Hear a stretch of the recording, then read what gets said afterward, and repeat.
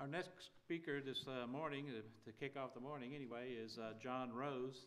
John is here with his wife Michelle, who's the daughter of Dave and Peggy Watson. He's a 2007 graduate of Memphis School of Preaching, but we don't hold that against him.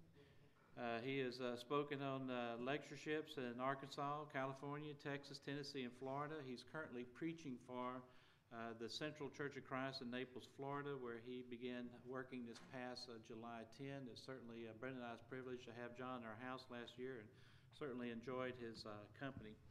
John will be speaking to us this morning, reviewing the book Together Again by Rick Atchly and Bob Russell from the Christian Church. John, come and speak to us.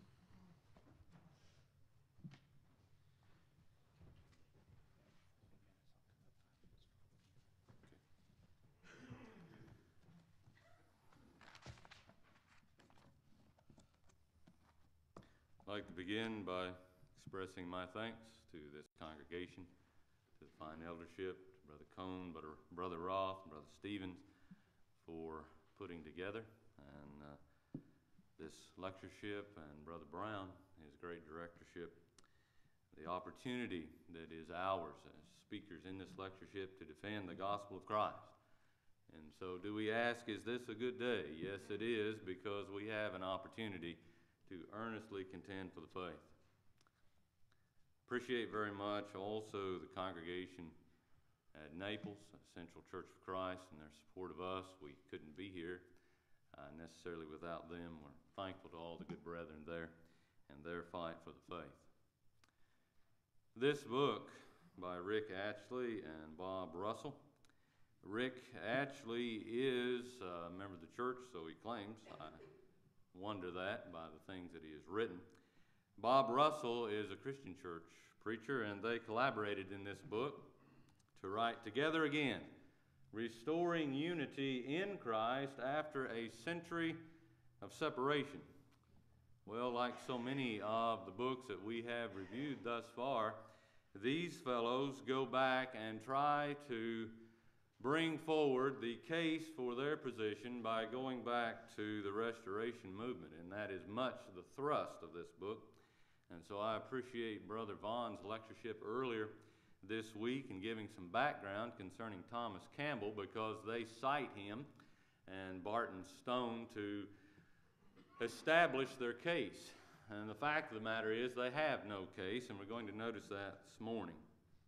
The real thrust of this book is all about fellowship, because as the title says, together again. They want to restore unity in Christ after a century of separation, so they say.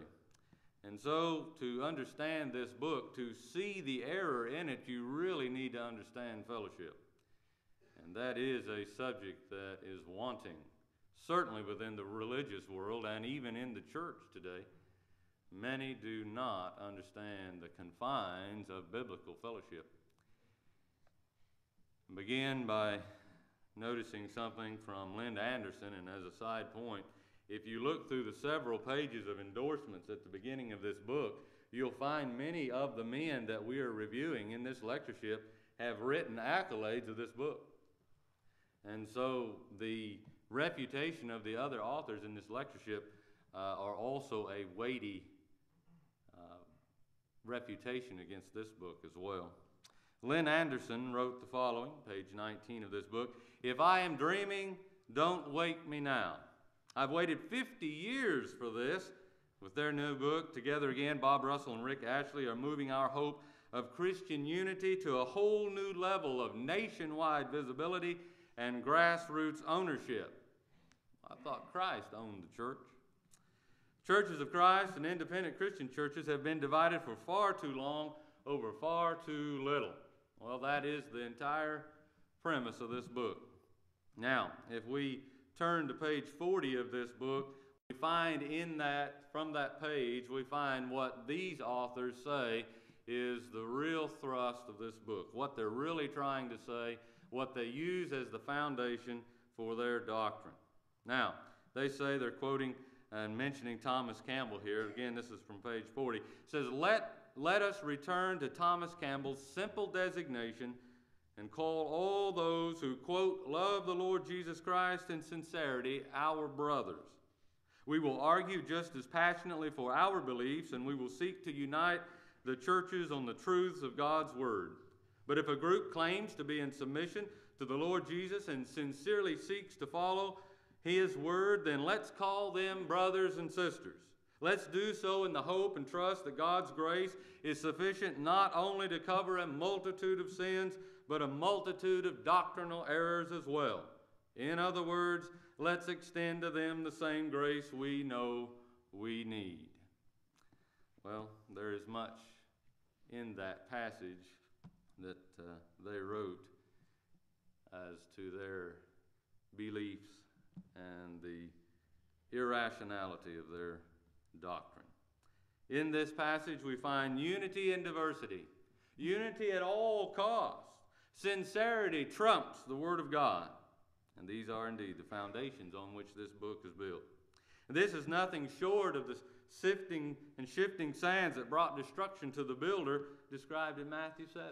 You notice at the end of verse 27 that great was the fall of the house that was built upon the sand, and so shall be the fall of these men.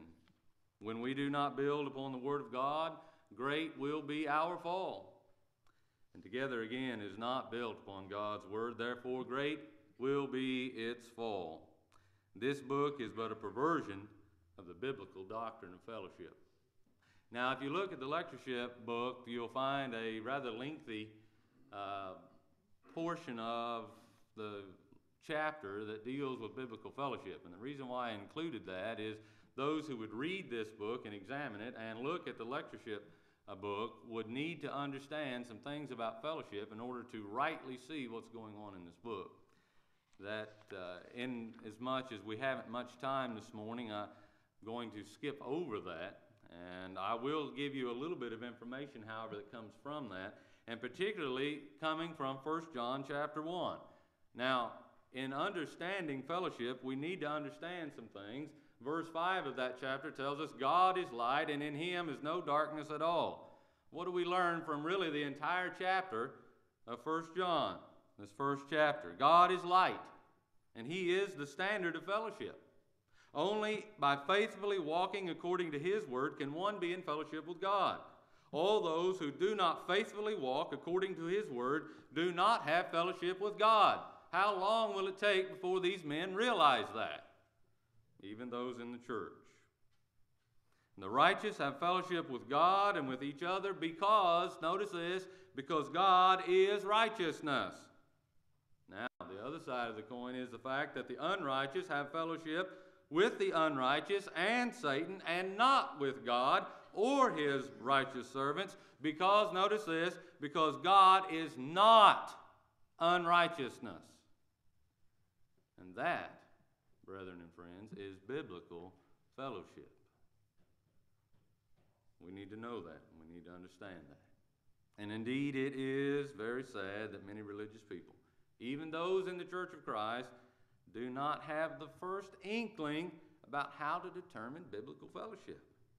Now, however, the well-studied person will not make that type of mistake, and that's the purpose of these lectures.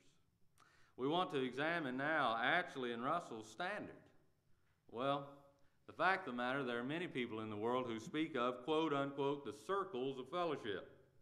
And the fact is, the only biblical circle of fellowship that exists is the circle of fellowship that God has drawn.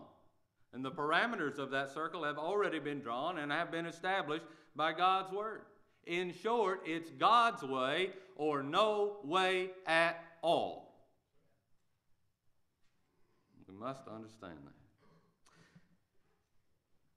We need to understand that there is but one standard or rule concerning fellowship. Galatians 6:16, Philippians 3:16, there is but one rule, and that rule is the Word of God. Now, it is altogether impossible for any man to engage in biblical fellowship if he does not heed that one rule. If a man sets up anything or anyone above God, now notice this, he becomes an idolater. I wonder how many of these people realize that they are becoming idolaters. Why? If we notice Colossians 3 and verse 5, the last part of the verse says, and covetousness, which is idolatry. We might ask the question, how could covetousness be idolatry? Well, the fact of the matter is that when a man lusts after that which God has forbidden, and his lust becomes between him and God, it stands between him and God. For he has elevated his lust and the object of his lust above God Almighty, making them his God. Therefore, he is by definition an idolater. If any man sets the rule of men, his or any others, above the rule of God, he becomes an idolater. These men, not only are they spiritual cowards, but they are idolatrous. No, they don't have little figurines of Buddha to which they pray, but they have set up their own rule, their own doctrine, their own beliefs between them and God, and say that it's good and it's right and it is the way in which we ought to live. And so they say even in this book. Now, what are the standards which these two fellows, Atchly and Russell, what are their standards? Could it be Campbell and Stone? Yes, it is. But are they in fact standards of anything? No. But to these two fellows, they certainly are. Well, in this book, they make a plea to follow the message of the Restoration Movement. And two of those key players were Alexander Campbell and Barton W. Stone, of course. Now, I want to notice this with you from pages 42 and 43 of this book. And they use this quote to establish their point. And they say, such an understanding was once the foundation of our movement, going back to the days of Alexander Campbell and Barton Stone. When the movements led by those two great leaders merged in 1832, it was not because they saw everything alike on all points of Christian doctrine and practice. They disagreed about names, with Campbell's followers preferring disciples and Stone's using Christians. They differed on the frequency of the Lord's Supper. The disciples practiced weekly communion, while the Christians observed communion less often. They differed on views of the Holy Spirit, which Stone taught played a much larger role in conversion than Campbell did. There was even a strong divergence of opinion on the rite of baptism. While both groups practiced baptism by immersion, most in Stone's movement did not insist that it was essential for the remission of sins. Well, Campbell's movement did. Despite these differences, though, Campbell and Stone held each other in high esteem, always attributing to the other the best of motives for the views that they held. They shared sincere fellowship with one another, along with a passion for God's Word and a hatred for division. They did not consider their disagreements unimportant or unworthy for further study and continued dialogue. Now notice this, and we've seen this throughout all of our lectures so far. What they considered more important, however, was the unity of the body of Christ. They recognized that their particular movements did not solely comprise Jesus' camp. Now this next statement is really, if you want to put this whole book in one phrase, this is it. They were content to be Christians only, but not the only Christians. That's the entire point of this book.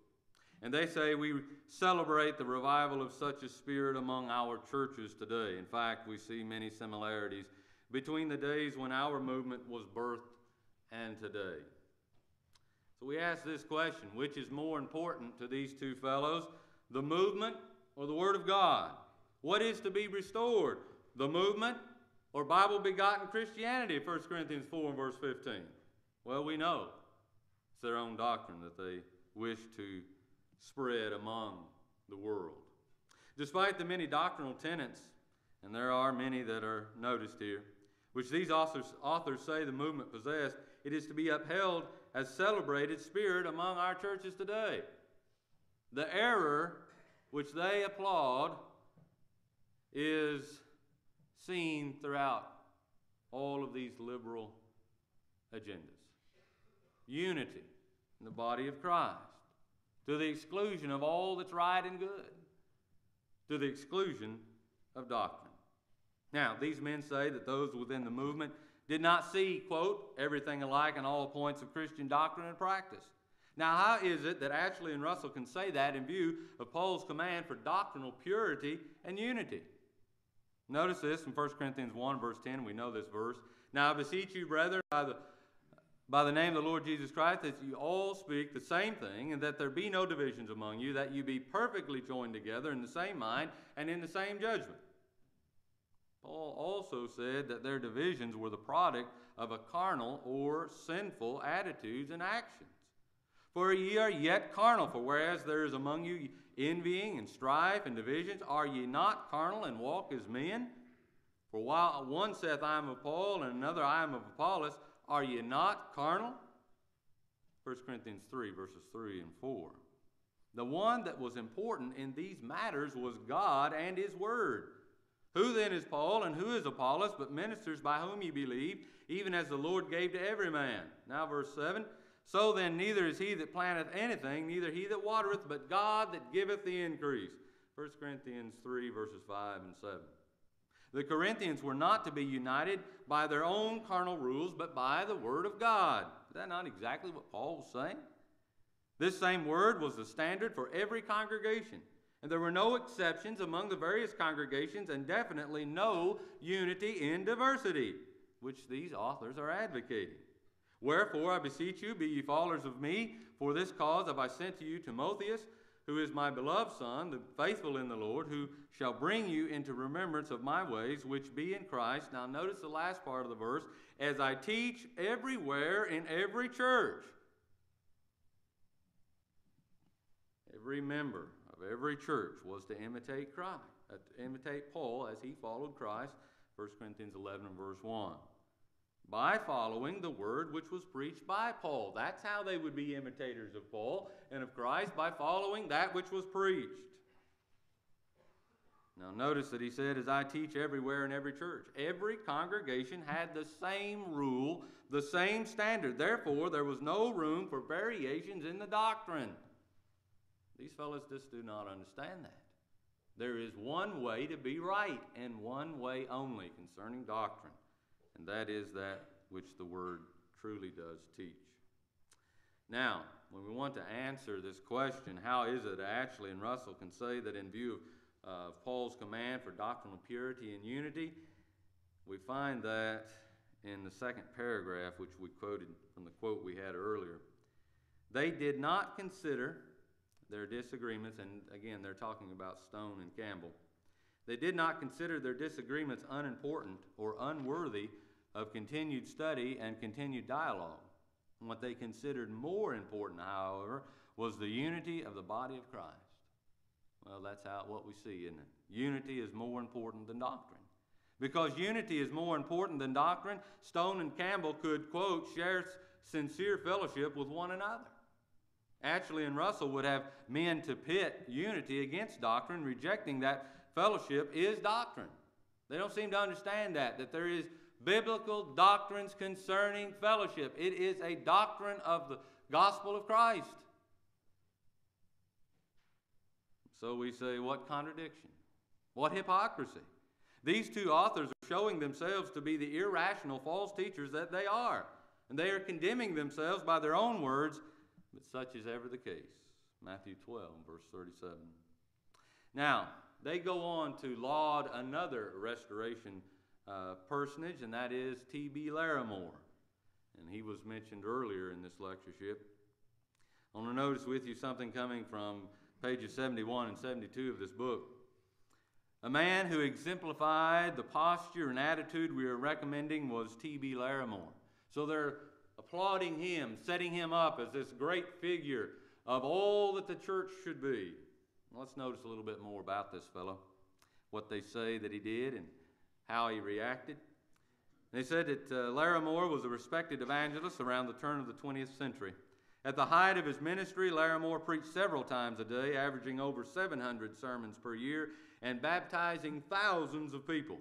He was respected by both sides of the movement and was often invited by both a cappella and instrumental churches to be their guest evangelist even years after the official 1906 split. Those of us who have studied Brother McGarvey, you'll remember that he would go and speak to those who used the instrument, but you remember his reaction, his conclusion after having done that for a number of years. He said that should not have been done. These fellows are not giving due justice to these fellows for one thing, and as Brother Oxendine mentioned yesterday, that they simply take what they want from this history and use it to substantiate themselves. They pick and choose what they want to use. Larimore refused to weigh in on the controversies of the day, calling them untaught questions among us. And, quote, I propose never to stand identified with one special wing, branch, or party of the church. He said, my aim is to preach the gospel. He was publicly challenged in an open letter to the Christian Standard in 1897, to take a stand one way or the other. And he was criticized by both sides as indecisive for refusing to do so, and so he was. But Larimore responded, neither publicly or never publicly or privately have I expressed opinion or preference relative to any of these matters, over which brethren are wrangling and disputing and dividing the church of Christ. Never. I am for Christ, and I believe I can do more for him, his cause and humility, without meddling with these quote-unquote matters. Hence I let them alone and just simply preach the word, the gospel of Christ, the power of God unto salvation. And I would say, how is it possible for any preacher to preach the pure, unadulterated gospel of Christ without taking a stand against that which is error? Amen. Have you never read Jude verse 3? Earnestly contending for the faith. Larimore insisted that there were good people on both sides, and it was wrong to assume that the good was all on one side and the bad on the other. Quote, I am as apt to be wrong as my brother, he said.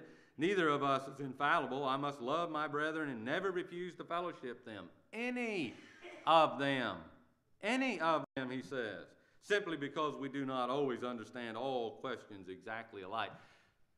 Is there any guessing as to why these fellows just love Brother Larimore? He's one of their own. Well, the Campbells are also used to promote Atchly and Russell, their unity and diversity. And they begin to notice that here on pages 39 and 40, where they say Thomas Campbell's famous declaration and address begins with this salutation. To all that love our Lord Jesus Christ in sincerity throughout all the churches. Campbell then refers to them as dearly beloved brethren. At the time, there were no independent Christian churches or a cappella churches of Christ, yet Campbell addressed those in the denominational world as his brothers. His son Alexander Campbell wrote that if there were no Christians in other groups, now if they got this quote correct, then absolutely Brother Campbell was in error in saying this. You should know that. Where he says, quote, for many centuries there has been no church of Christ, no Christians in the world, and the promises concerning the everlasting kingdom of the Messiah have failed, and the gates of hell or Hades have prevailed against his church. And they say that Campbell concluded by saying, this cannot be, and therefore there are Christians among the sects. Well, that's error. That's error. You have to obey the gospel of Christ in order to be a child of God. End of story. And so it has been for 2,000 years. There is little wonder why Atchly and Russell uphold Larimore's position as they have portrayed it. They praise Larimore for, quote, not weighing in on the controversies of the day. Why? Because they will not do so themselves. They say it would be great if we could divide doctrines into two categories. Now notice this. Doctrines where the Bible speaks and doctrines where the Bible is silent. Oh, really? We could then agree to allow freedom of disagreement in all matters where the Bible is silent. What they're trying to do is to put doctrines of the Bible into the area of expediency, where they can use their own judgment. Now we should notice that the word doctrine, and we take this from Thayer's Greek lexicon, root words such as didaskalos and didasko, but they without exception each relate to teaching, this word doctrine. And I would ask, how can a doctrine be silent? Can there exist teaching that does not teach? Which is what they're trying to say. And these conclusions are irrational and hopelessly ridiculous. But do they realize that? Obviously not. Wherein God has allowed men to use their own judgment in fulfilling his commands, that's expediency or matters of option, That is liberty.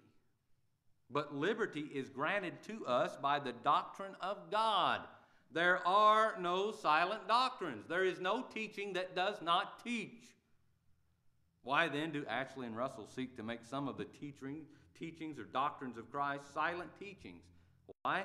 So they can, quote, agree to allow freedom of disagreement in all matters where the Bible is silent. So they can agree to disagree. They are seeking to classify some of the doctrines of God as matters of judgment, so they can feel free to do as they please. And if any would speak against their actions, they believe that they can reply with self-righteous dismissal. Now, this is exactly what the liberals do when we confront them. And they say, exactly. And they support this and say, this is really what all of you who are spiritual and righteous and following Christ, this is how you should respond to all who say anything against the way that you think, the way that you teach, the things that you do. This is what they say. And it's very simple. We are, that is those who should follow them, should politely thank the critics, that would be us, for their input, then continue on. And that's about all we get out of the liberals. Well, we appreciate your comments. Have a good day. And that's about where it goes. They won't answer the questions put to them. And I may add right here, you know that there are many in the brotherhood who say that they are sound and do this very same thing. Those who support Dave Miller and a number of other errors. How many times have we put the questions to them to support their doctrines that they hold? Prove it. But they refuse. Though they say they have much to support themselves, but it is yet to be forthcoming. Well, what's the difference between those just mentioned and these two men? Not much. As John Wayne would say, I'd hate to have to live on the difference. Not much difference. If a man can choose which commandments of God he will obey and which he will disobey, then he is free to do anything he desires, and he can call it good. You remember the prophet Isaiah said, woe unto them that call evil good and good evil, that put darkness for light and light for darkness, that put bitter for sweet and sweet for bitter. Isaiah 5 and verse 20, and that's exactly what these fellows are doing. Being able to pick and choose what is doctrine and what is not is very convenient when one desires to fellowship that which God refuses to fellowship. Notice again this statement from the authors of Together Again. Quote, let's return to Thomas Campbell's simple designation and call those who, quote, love the Lord Jesus in sincerity our brothers. Now, lest any should miss the deeper meaning behind this first statement, this one is offered. Again, quoting from them. But if a group claims to be in submission to the Lord Jesus and sincerely seeks to follow his word, then let's call them brothers and sisters. That's what they're saying. Atchly and Russell claim that all that is necessary for one to be a faithful Christian is to claim, that's key now, claim to be in submission to God and to be sincere. But in reality, one does not even have to do that much, because they also said, let us do so, that is, call them brethren, in the hope and trust that God's grace is sufficient not only to cover a multitude of sins, but a multitude of doctrinal errors as well. Are not those who follow pagan religions full of doctrinal errors? Their own doctrine, which is in opposition to the Bible. According to Atchly and Russell, those sincere claimers do not really have to be in submission to God or really even seeking his word. Well, why not be consistent and just call everyone a brother, including the atheist and idol worshiper? Why not just go ahead and accept everyone in the whole world? They might as well. That's where their doctrine leads them. When one makes his own rules, any man can be fellowshipped and called brother. But this cannot be done except God first be cast from one and his word trampled underfoot as so much rubbish. And that's exactly what they've done. The bottom line is that Atchly and Russell claim that the Restorationists fellowshipped any and all who presented themselves as sincere followers of Christ. And all these authors really do contradict themselves, as has been shown already in this lecture.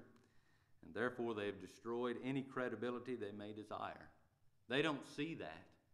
They don't see themselves as the true spiritual cowards that they are, and the very foolish men that they are. Men are most blind oftentimes when they look into the mirror, and so these men are. They have, however, made a very fatal mistake. It is the kind of grievous mistake that will in fact cost them their souls if they repent not. They have disdained what God has decreed concerning fellowship, and by doing so have set up their own standard, which makes their doctrine the doctrine of devils. 1 Timothy 4, verse 1. They follow the doctrines of devils. I want us now to notice Atchly and Russell's eisegesis. Perhaps that's a new word to some. I want to notice two words involving this: exegesis and eisegesis.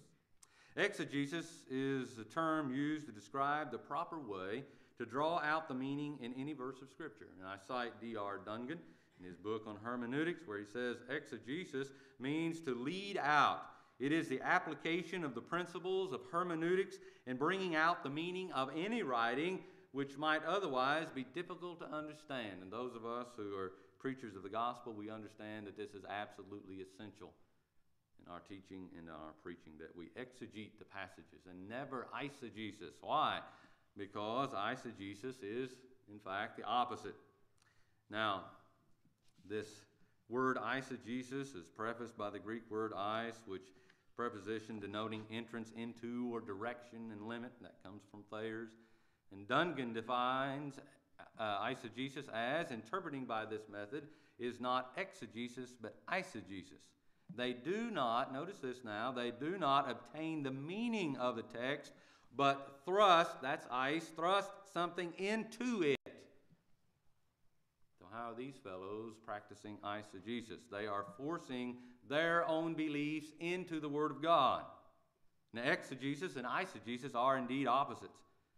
Eisegesis being harmful to the proper understanding of the Scriptures. And it can cause one to be lost in a devil's hell. Did they not understand that?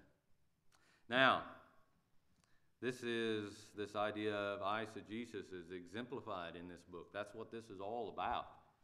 And I'm only going over a little bit of what's found in this book. You know, this book is fairly short, 128 pages, the total thing. But I would consider it to be one of the most dangerous books on the face of the planet. Why? Because it's full of doctrinal error from start to finish, but it sounds sweet.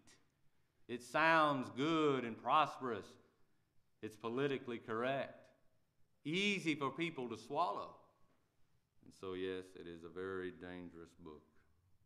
Now, Atchly and Russell have a methodology to establishing their own doctrine from passages of the Bible. And we need to understand that these two men cannot establish their own biblical doctrines unless they first use eisegesis. They can't come up with a false doctrine unless they thrust something into the Word. And their doctrinal tampering examined here, as we're doing this morning, centers around the use of mechanical instruments of music in worship. Now, in the lectureship book, in that my chapter, I go into quite a bit of detail, and I want to share some of that with you this morning. Now, the use of the instrument is certainly not Atchly and Russell's only hermeneutical error in this book, but it's the one that we're going to use as a case in point. Now, they try to prove their position by this, and I quote from pages 65 and 66. There are inferences of Scripture that both sides have used to prove their point. Now, they're talking about the instrumentalists and the a cappella groups, as they call them, that both sides have used to prove their point. But both sides, now notice this, the arrogance of this statement, but both sides must admit that no passage in the New Testament clearly prohibits or permits the use of instruments in worship. That is an absolute lie. Absolute lie. We'll notice that as we continue. The Bible is clear, however, as to how we are to address such matters. Now notice this, and they quote from Romans 14. This is again from the NIV now, and an incomplete quotation as well. Each one should be fully convinced in his own mind. He who regards one day as special does so to the Lord. He who eats meat eats to the Lord, for he gives thanks to God, and he who abstains does so to the Lord and gives thanks to God. You then, why do you judge your brother? Or why do you look down on your brother? For we will all stand before God's judgment seat. Romans 14, 5 through 11. Again, that is from the NIV, and it is an incomplete quote. They go on by saying, we are not to ignore or belittle such disputable matters. On the contrary, we are to personally wrestle with them to the point that we are, quote, fully convinced in our own minds what is right and wrong. Subjectivism. Let me read that again. On the contrary, this is how you're to determine what's right and wrong. We are to personally, in each individual, wrestle with them to these verses of Scripture to the point that we are, quote, fully convinced in our own minds what is right and wrong. This places it squarely in the point of each person. Determine what you want to do on your own and call it right. But for the sake of unity, we are not to pass judgment on the one who disagrees with us. To his own master he stands or falls. Both of our fellowships have at times had a sectarian spirit regarding the instrument use, and we agree that we should repent of such attitudes and accept this as a disputable matter, but we should not divide us. Atchly and Russell begin by declaring that there is no clear passage in the gospel that prohibits or permits the use of instruments in worship. One must suppose that they have forgotten about Ephesians 5:19 and Colossians 3:16 and 17. In fact, they have ignored those two passages and have refused to accept what God's Word teaches concerning these matters. They say that all must admit this proclamation they have made concerning the use of instruments in worship. And I say, oh no, Mr. Atchly. Oh no, Mr. Russell. The faithful will not, they have never, and we will never concede that point and compromise on the truth. We're not going to accept that, and we're not going to admit that the Bible does not teach what must be done concerning the use of the instrument in worship. They consider this simply to be a disputable matter. Why? So they can make their own rules and say that each must personally wrestle with each of these points until they determine what's right. Well, I want to notice with you another passage. These fellows literally use eisegesis. They take the passage and put their own words in it in brackets. Literal eisegesis. And they say, Paul uses the eating of meat that has been sanctified or sacrificed to idols as an example. That debate in the early church over whether or not a person could eat meat that has been sacrificed to idols has many parallels to the debates we have waged in our churches over the use of the instruments. We could substitute, now here's how they do it, we could substitute instrument for food in Romans 14 and gain some helpful insights, so they say. And so they take this passage and put their words into it. As one who is in the Lord Jesus, I am fully convinced that no food, now in brackets, or instrument is unclean in itself. But if anyone regards something as unclean, then for him it is unclean. If your brother is distressed because of what you eat or play, that's in brackets, you are no longer acting in love. Do not, by your eating or playing, destroy your brother for whom Christ died. Let us therefore make every effort to do what leads to peace and to mutual edification. Do not destroy the work of God for the sake of food, now in brackets, or instruments. And they say here that their bracketed words are added by the authors. That's exactly what they've done. That is a literal example of eisegesis. They put their own words, which are not correct with the context, in that passage.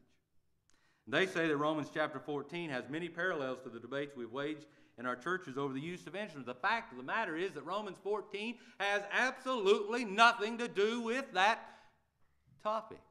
Nothing. Nothing. You should notice, of course, that from the King James, we begin in Romans 14, him that is weak in the faith receive ye, but not to doubtful disputations.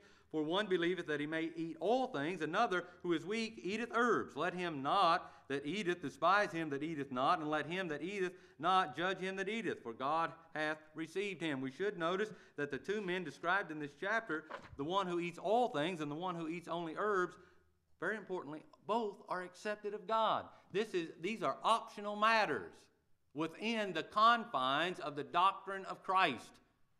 That's what's being taught, sometimes referred to as scruples in Romans 14. So whatsoever is not of faith is sin. If you go against your own conscience concerning these matters, then it's sin. That's what verse 23 is all about. Now, singing is authorized by the doctrine of Christ and the worship assemblies of the church. 1 Corinthians 14, verses 4 and 5, 12, 15, 19, 23, 26, 33, and 34. In the context of 1 Corinthians 14 reveals that the activities outlined by Paul were things that were to be done when the church comes together. Among those are singing, which is an authorized action for the worship services of the church. And one is not at liberty to discard what God has authorized, but one is at liberty to use his own judgment as to how those authorized actions are obeyed. Some examples of this liberty would be what songs are sung, during what part of the service they are employed, remembering 1 Corinthians 14:40, and how many songs are sung. Though certain liberties are afforded the church by God as regards their song service, the type of song service is not at liberty. What must be done? It comes to the point that what we have to do is to sing songs, making melody in our heart. Remember that word, solo, the plucking of one's own heart, and speaking to one another at the same time in order to teach and admonish. That's what's being taught us by the Scriptures. And the answer is very simple, that how we do that, we sing. We sing. The instrument, very plainly, is unauthorized. Mr. Atchly and Mr. Russell have no case. They have no case. They are undone by God's word. They've invented their own standard and have done so to justify their sinful fellowship practices. Earlier it was said, if it is unscriptural, it must be rejected and discarded as false concerning this book. If it is unscriptural, we'll have to leave it alone. We'll have to reject it and throw it away. Is it? We have proven that it is. They have established their own standard, which is themselves. And Atchly and Russell's practices are indeed unscriptural, and they are false. And therefore, we must reject together again, restoring unity in Christ after a century of separation.